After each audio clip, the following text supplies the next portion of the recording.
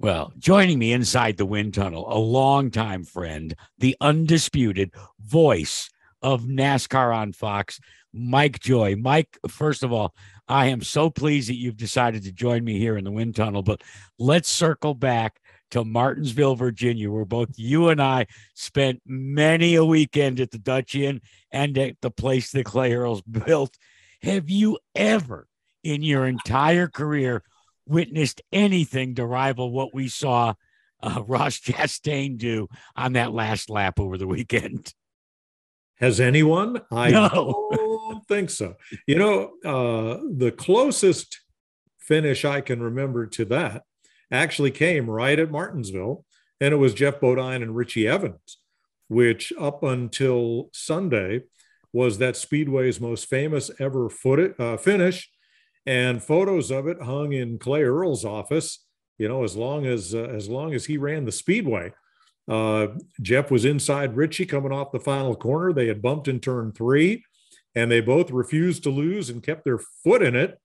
Bodine went spinning toward the inside wall after they got together, and Richie actually climbed the wall with the right side of his car and came across the start-finish line on 2 wheels as the winner of the race because they both refused to lose. So I think that's the closest we've ever come at Martinsville or anywhere else to a finish like this one. Well, what's the old line? I can't believe what I just saw. But now let's shift our attention to what lies ahead this weekend, and that is the championship weekend at Phoenix. And I talked to Phil Parsons a little bit about what lies ahead for the trucks, but let's start in the Xfinity Series.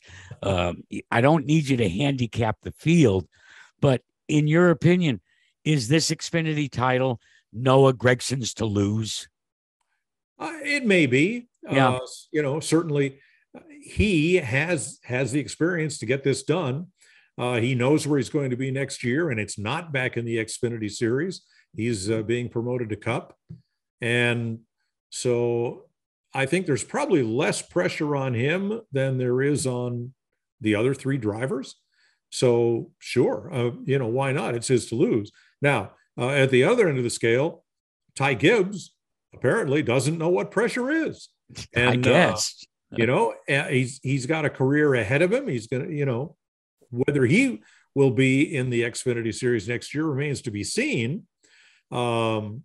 Since there is a seat open in the Cup Series at Joe Gibbs Racing, and it seems to be a seat that requires a very polarizing driver, and they could probably measure him for it right now. But they have said at Joe Gibbs Racing, their desire, after having seen what happened with Gibbs drivers like Joey Logano, who was elevated because a seat opened up and they needed to fill it and probably came up too soon. They don't want to repeat that with Ty Gibbs. On the other hand, who are you going to call? So he also may have no pressure going into this final round. It'll be interesting. During the week after that bump and run on his teammate for the win, Ty's dad. Excuse me. You mean that dump and run? Dump and run, much better. Let's call it what it is. His dad, Coy Gibbs, said that's not the way he wants to see Joe Gibbs Racing win races.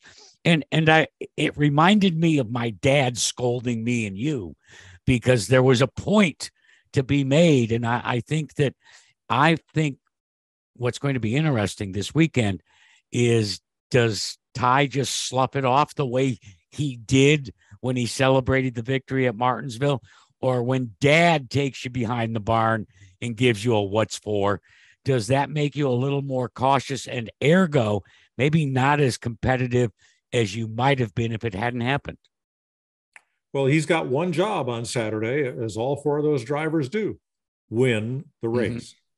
Mm-hmm. And NASCAR has shown by their unwillingness to make a call that on the last lap, it's pretty much boys have at it.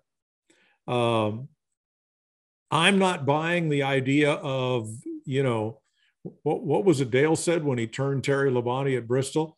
I just wanted to rattle his cage. I just wanted to rattle his cage. Thank goodness Ty didn't say that. But I'm not buying it, because he hit Brandon Jones. he hit that car hard enough to wrinkle the hood on his car. On his own car. Yeah. Yeah. Yeah. So that was not a bump, that was just not a bump and run in my eyes. So he's going to have a target on his back at Phoenix, and on both sides and on the front of his car. So all he can do is go out there and give it 100% and try to win the race. I had thought, before I saw the excessive celebration, I had thought that he might come to victory lane and say, geez, I'm really sorry that happened. I really didn't mean to dump him. But look what happened to Cole Custer for giving a teammate a break.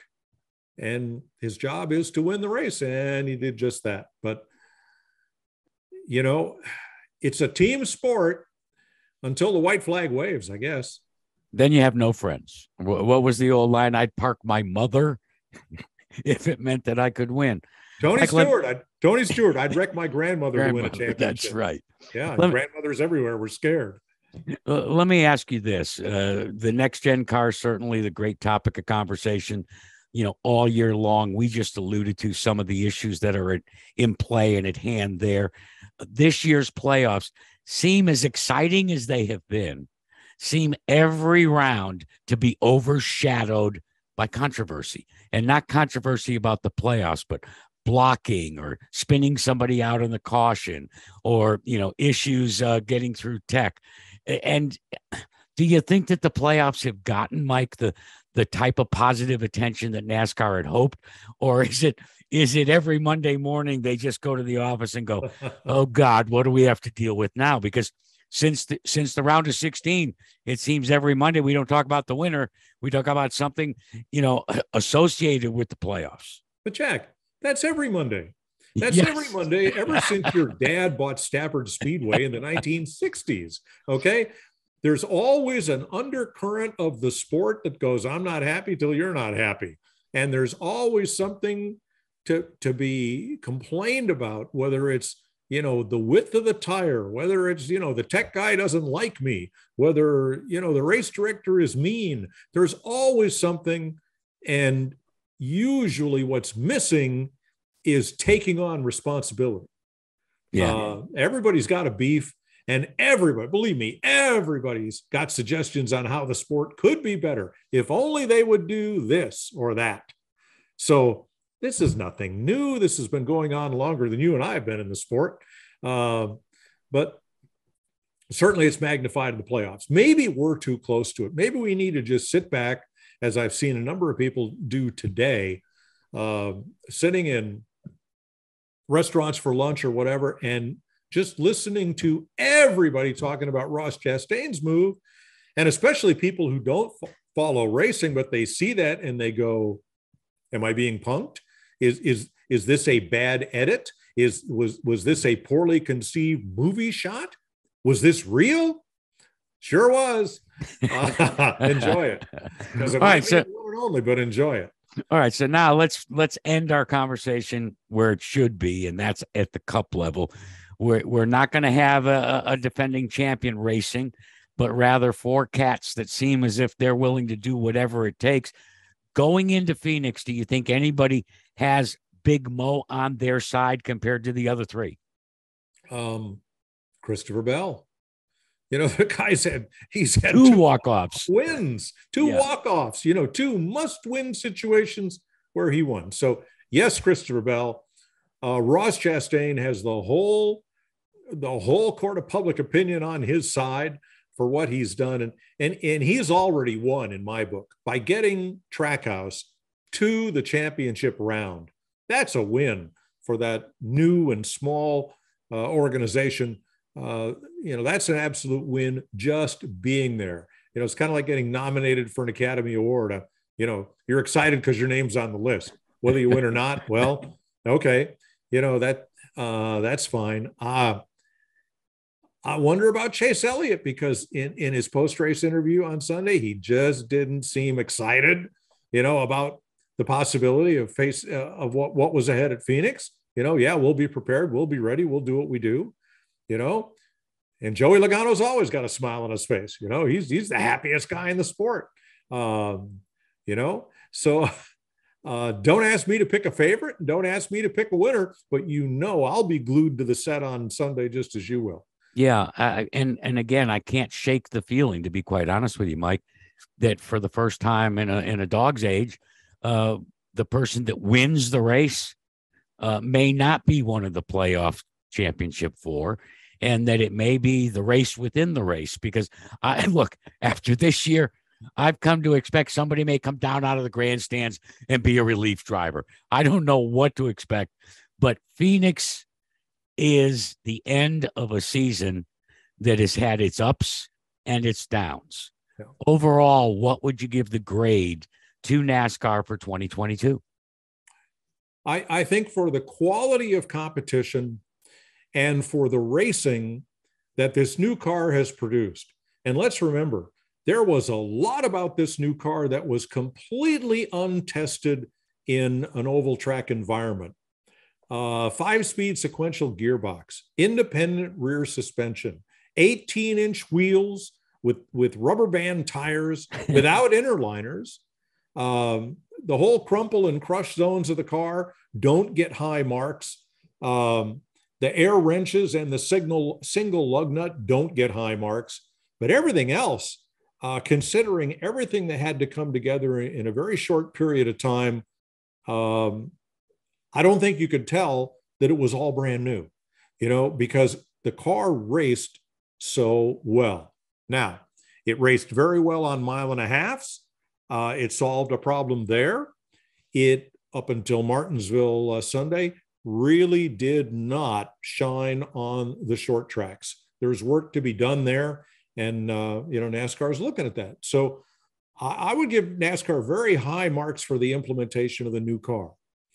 I think one thing that they have learned through this and through the development of the modifications to the car for next year, mainly in the areas of driver safety and increasing that crumple zone in the rear, that their communication needs to be better with the drivers and with the teams who accuse NASCAR of doing nothing when in fact they've been working really hard at the R&D center.